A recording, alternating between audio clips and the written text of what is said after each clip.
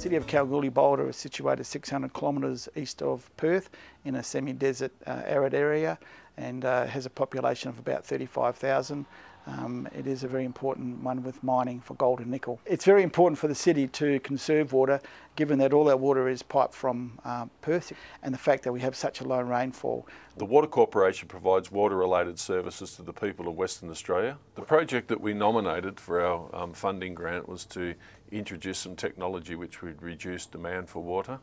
We approached Itron at this stage because we were initially looking at an automated meter reading solution, but the closer we worked with Itron, the more obvious it became that there were other technologies out there that would help us to achieve greater water efficiencies. The city's growing, so the population, as it grows, the water consumption increases, so that's why it's important that we look at ways of conserving water.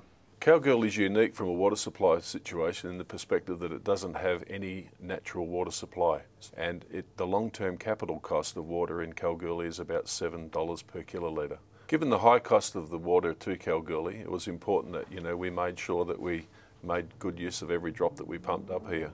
We had a high incidence of leakage. We had great difficulty in reading people's meters, many of which were located in the backyards of their properties. A lot of the properties were locked up with high fences. To access to the meter, it was very difficult to see over these fences, so we had to utilise the back of a vehicle, which is very dangerous. The worst thing is the two combined, leaning over a fence and suddenly having a dog lunging up at you out of nowhere while you're concentrating on getting a reading on the water meter. The smart metering system we installed is Everblu. It has three main components. There's the meter that's at the customer's property, and that's fitted with what we call a cyber, which is a radio transmitter. It sends a radio signal to a collector. A collector is mounted on a power pole or a street light pole. That's by radio frequency, and the collectors control the meters, and then the collectors transmit the information daily onto access points where the information is then transferred to our business systems back in Perth via the internet.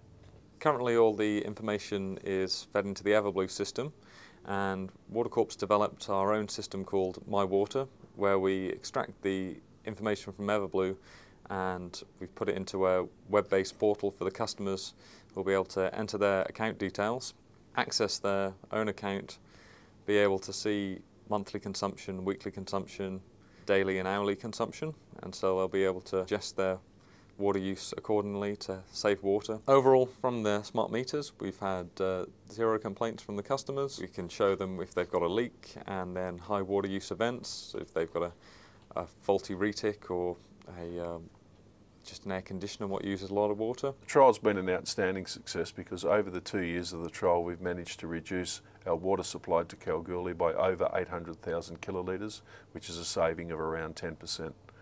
We still believe that we can achieve another 5% by working with our customers, sharing the information with them about how and when they use water to allow them to reduce their use and ultimately reduce their water bill. Look, I think the smart metering process is a fantastic idea, and people can save and conserve water. Using smart meters is a great way for them to take charge of their own household and reduce water usage, and a small saving can translate to a big saving across the state.